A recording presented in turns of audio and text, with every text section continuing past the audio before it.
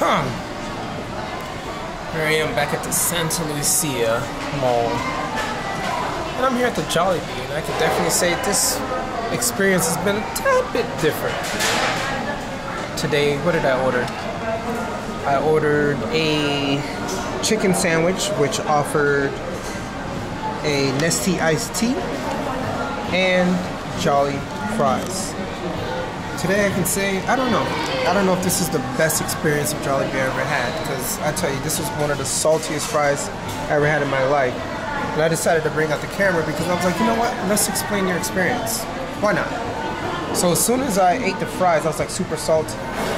And the Jollibee chicken sandwich that they have, it seemed so undercooked. Like as soon as I bit it, it was like chewy. I was like, is this supposed to be like this? And so as soon as I'm eating, there was a little deaf girl. So she said she was deaf. She started walking around, and what she did is that she put a card here, and she says, I'm deaf and something. I don't know if she said mute as well. So she put a card there, and I'm looking around, and I'm like, what is this girl doing?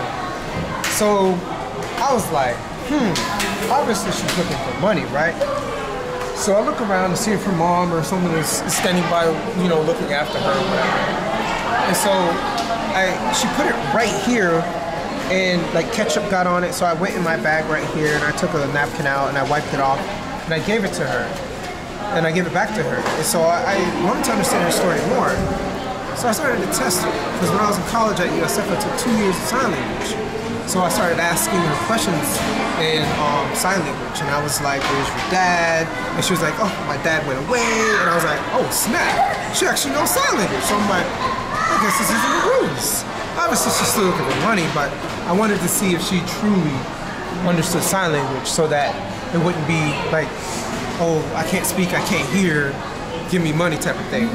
So, you know, started asking her more questions. Where's your mom? She pointed to the back, and I was looking for her mom, but I didn't see her, but she kept pointing over there. And so, so she pretty much gave me a whole story in sign language. So I understood some of it. And so I went in my pocket, went to my bag, and pretty much gave her 100 pesos, which is about $1.90 something. You know, no big deal. I don't usually like giving money to beggars at all. You know, if someone's having a hard time, yes, I'll try to help and things like that. But someone that just comes and begs, I just don't truly do that as much. I just don't. It just depends on how I feel on that day or if I have it. So she walked around, and so I gave her 100. So what she did is that she went table to table to table, one by one, sat with people, and did the same story. I'm deaf, I don't understand, da-da-da. And some people gave her change. Some people was like, no, just go away, things like that.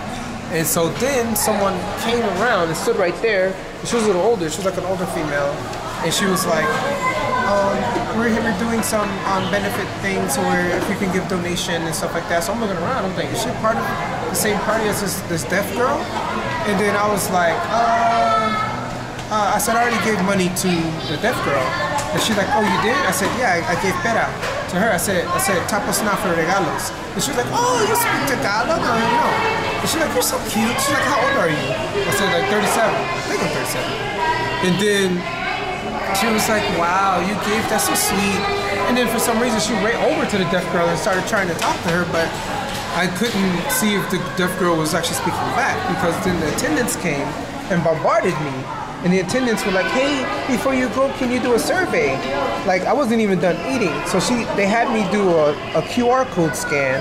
And I went to the website, and I was halfway eating my chicken sandwich, and it brought me to pretty much the survey thing. So I'm like, okay, so it's like, based on your last or most recent visit, how likely would you recommend our restaurant to your friends and relatives? So I'm like, I can't really decide if I want to do this. They wanted me to do the survey as I sat here, as I'm eating. And so I'm like, I don't know. So I complained about the sandwich, and then they were just like, oh, okay. And I was like, well, if you can wait 15 minutes, we'll see if we can make another one for you. But I have to talk to the boss first. So they went to the boss, he came back, and he said, okay, we'll make one for you, just wait 15 minutes. And the girl was still here, and she was like, oh, could you finish the survey? I'm like, well, I don't know if I can finish the survey, because I don't know how the new one will taste. The new one, I don't know if the first one is truly undercooked or not. And so they kind of like bombarded me, and I was just like, what the heck, man? Like, why are you asking for me to do a survey before I even finish my meal? So this Jollibee is funny. And then we got kids running all around, as you can see. Look at that kid right over there. He's running around in a circle. I'm like, yo, this is one of the wildest Jollibees I've ever been to. So whoever wants to come to whoever wants to go to Sta Lucia here in Cainta in the mall, come to this Jollibee if you want, but you're gonna be prepared for a little bit of different things. Another thing that I noticed is that I saw some people with straws, and then I was like, okay. I asked the lady, she came by, she gave me my food, and I asked her for a straw, and she came back and she said no straws. And so I'm like, why not? And she's like, well, straws are only for floats. The floats have like a cap, and they don't put caps on these, and then they don't have regular cups anymore. So I guess they're trying to keep away from plastics and stuff like that, which is fine. But they wouldn't give me a straw. They said only for floats, because someone down there has a straw and anybody has a float. But then I'm like wondering, you know, COVID-19 is still in effect around here, and there was a hand washing station in the back, all the way over there. So I went and I washed my hands with the soap. I had to push the soap, and then there was no paper towels at all. Most likely in the Philippines, you know, you will rarely find paper towels anywhere after washing your hands.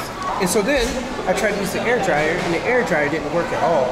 And so I'm like, what the heck? So I went underneath and I pressed on, but as I pressed on, it said, this air dryer is inoperable because of COVID-19. So I'm like, what? I'm like, wouldn't you want the air dryer to work?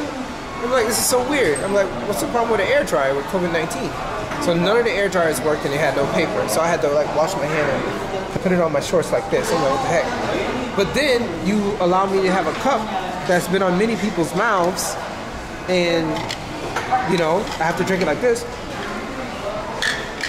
But you won't let me use a hand dryer? So this place is like super backwards. I don't know what's going on. I know they have their reasons, but I surely don't understand their reasons, especially with this COVID-19 stuff. So I would think that you would want people to use straws to help with COVID issues and things like that. So whatever. Am I complaining?